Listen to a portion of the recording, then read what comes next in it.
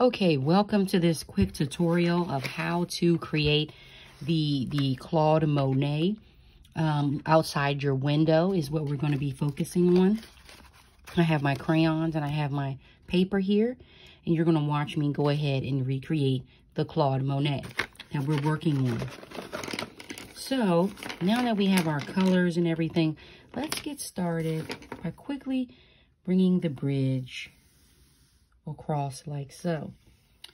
Claude Monet has the bridge here, and the bridge is almost like a green white bridge that is across here. So I'm going to highlight the white by bringing this blue right on the edge of the railing of the bridge to start off. And then he has these poles that come down. And here's the part where you walk across the bridge at the bottom here. I'm gonna get my green, almost like a blue green that I notice he has here at the bottom.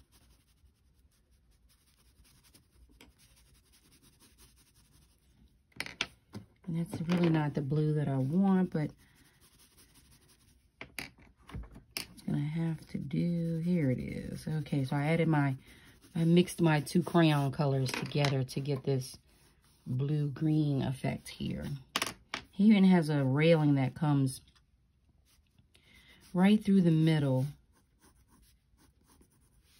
here. And he has the railings here, and like so. Okay.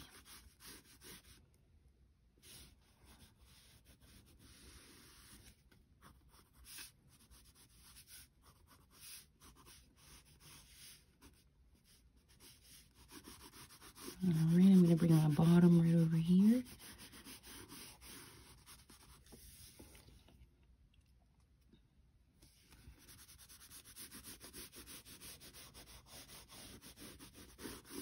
Top railing is done.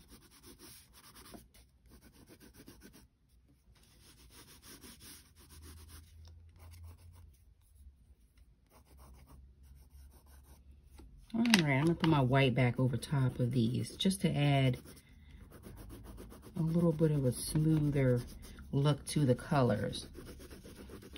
Sometimes we feel like white doesn't really work, but when you add multiple colors with it, it really creates a nice look to it. So now let's go ahead and start to add in some of the shrubbery, the green shrubbery that he has here at the top.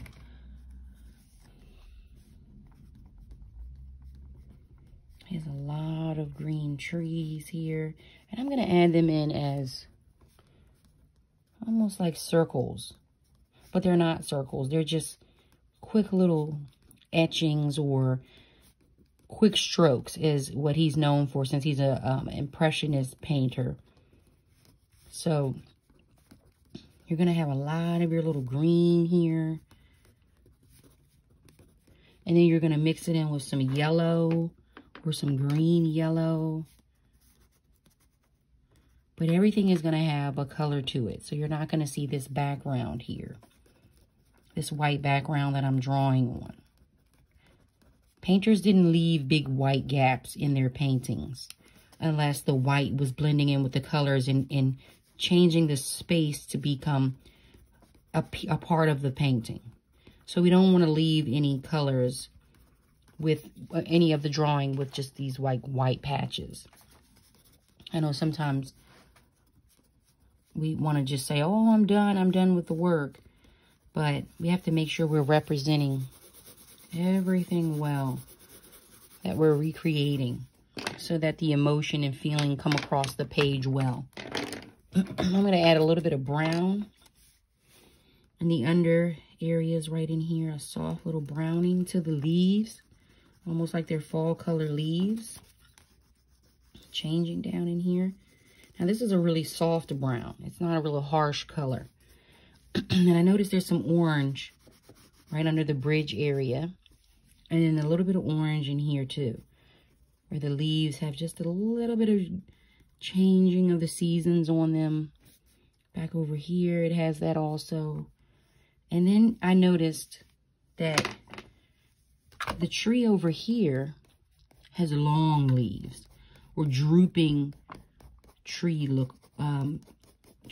areas, or stems that are just drooping, like a drooping weeping willow. And they come down onto the bridge, behind the bridge. So I'm going to add those in. And then he has a little bit of brown in here too, and orange.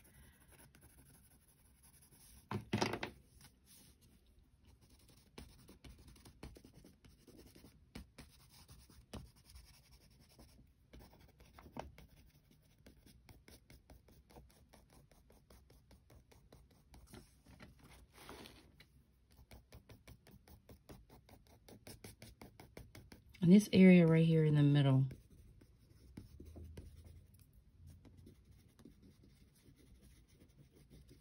has some brown leaves.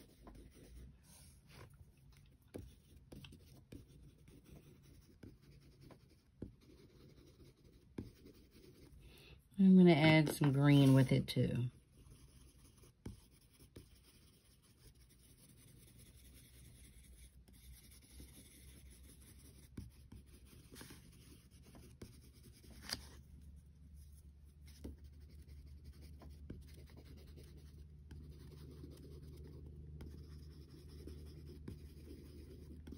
So if you notice right here in the crayon, this is the flat part of the crayon.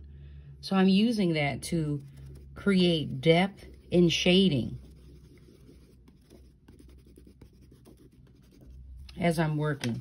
I'm not using the tip of the crayon to create, because that's not going to give me, that's going to give me a hard line. And I'm really not looking for a hard line.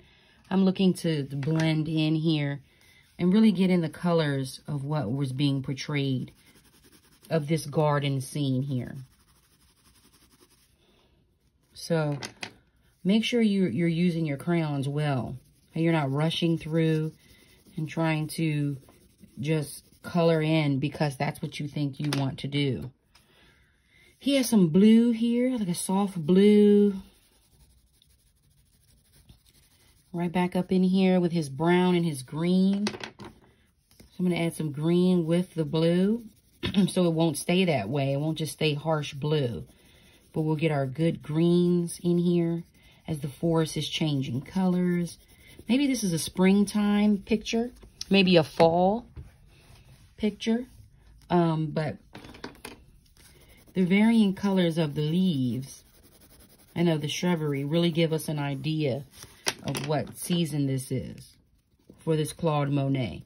And when you're creating an impressionist piece, you really are just getting the feel for what it was like to sit outside that day. You're really not trying to create specifics, but you do want to get a feel for what the piece is like, or what it's like to be outside that day. Now there's a pond down here.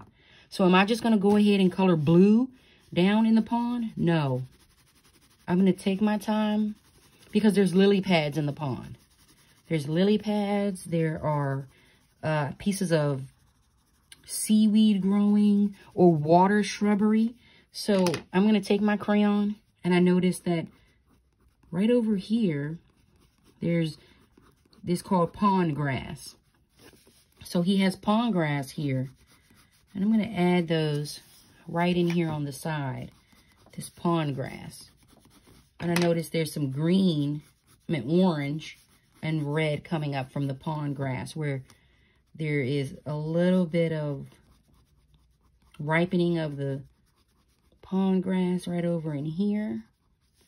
And then he adds the green back inside of that red, because it looks like the leaves in the pond foliage has taken over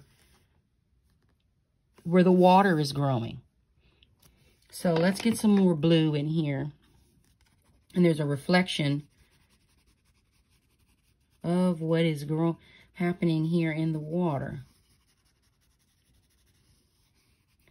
So there's a little bit of green in the water also, where it's reflecting what's happening above.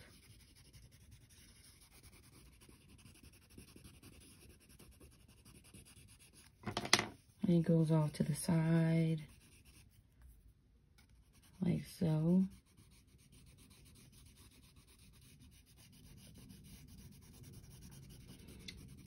And we really have to struggle with how to portray white lily pads or green lily pads. See, the green is kind of easy. But how do you add in white lily pads on top of the water? White is really a difficult